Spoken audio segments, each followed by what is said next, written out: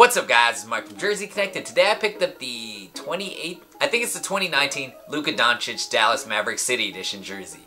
The one with the whole graffiti on it. As you could probably guess, this jersey is inspired by the street art and the graffiti culture. I ended up buying this Swingman jersey for around 80 bucks at Chic Shoes. I don't know if they have it at other states, but Chic Shoes sells a whole bunch of shoes. They have an online retail website. Bought it for 80 bucks, so instead of retail for 110, why not? Good deal. So in today's video, I'm just going to unbox the jersey, take a closer look at the finer details, and hopefully help you decide if you want to purchase one yourself, because I think they're still selling some of them on the Dallas Mavericks team store.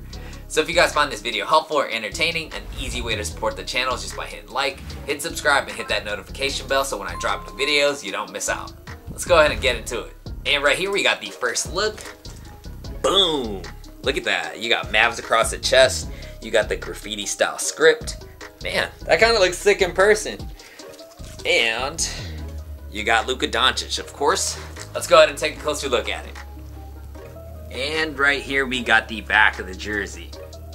Starting off at the collar, you have that rib material with the neon green colorway. And the arm openings, you got the same style. And on these older models, they have the retail tags on the arm openings. So you got dry fit, you got the retail tag, and then on the opposite side you have the NBA Authentic and the standard fit. So those are in the arm openings on the older models. And then when we go right here, the Swingman jersey, it's going to be a heat pressed logo. And when we go to Doncic, the lettering, you can see a crease here. They packed it way too tight and it's creased. But you got Doncic, all heat pressed, a white letter base. And on the numberings, you got 77. So you got a white base. One whole piece is all white, but they kind of like print that color into the lettering, or numbering I mean. But it is like that highlighter green, all heat pressed. And when we actually take a look at the jersey base, you can see there's a gradient change. You got like the dark navy blue that the Mavericks usually wear, and it goes way lighter as soon as you go all the way up. So light blue kind of gets a little darker, and then it goes down to that navy blue. And when we look at these side panels, you can see this is a separate polyester piece that are stitched down to the jersey. And you can see right here, there's two of them. They create a little design. Wow, that's sick. And then they got it on the other side, I believe, as well. So a separate polyester piece, all stitched down on the side. One of them goes all the way down. That's pretty cool. Let's check out the front. And right here we got the front of the jersey. When we go to the collar on the front side, got the same style collar, and it's the same colorway. I remember when Luka was wearing his jersey that year, he was ripping through these real easy.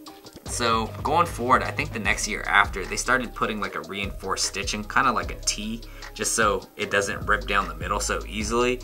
So one thing that they did switch is adding that reinforced stitching on the collar, so stuff wouldn't rip too easy. And then right over here, we got the Nike swoosh, nice and heat pressed. And then the neck label, dry fit, 44 medium, made in Honduras. You got the lettering and numbering, so one whole heat press piece.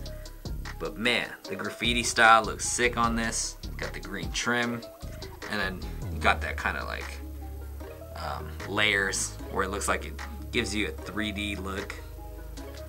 The numbering, you got the same style as well as the back. And when we go down to the jock tag, Swingman 44. These jerseys had Nike Connect before, so they had that little app. See with that microchip back there. And right here you got the Dallas skyline, or city line, and they print that onto the jersey. Then you got that Nike Connect tag. Yeah, they don't even use it. And that side panel actually kind of like creates a, goes to the back and then it comes back to the front. Dude, the design is sick. And they got it on that side as well. And that right there is the front. And this is what it looks like when you wear the jersey. So I'm 5'6", 175 pounds. This is a size medium. I chose my shirt size. Works out perfectly. And this is the front side. Look at that. That gradient change, sick. And then you can see that side panel goes back here, then it goes back forward. Opposite side, you have the same thing. Then you got the back of the jersey here.